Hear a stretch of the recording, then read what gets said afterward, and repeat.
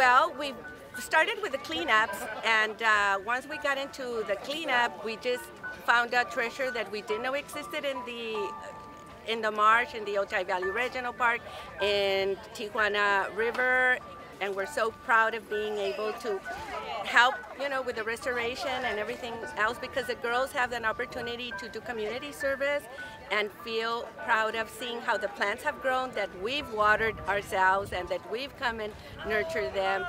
So we're just part of it, and it's part of our troop.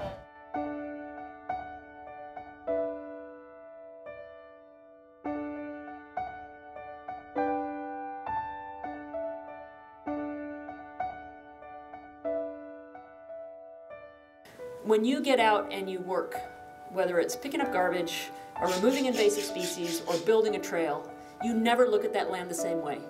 You look at that land in a way that says, wow, I should have brought my clippers with me because there's some more English ivy that is attacking that tree.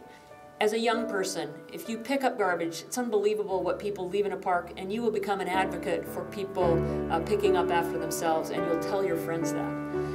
When you are disconnected from public lands and you're welcomed out there as a volunteer with your school group or scout troop or church group, whatever it is, it gets to you. It gets to you in a really profound and long-term way.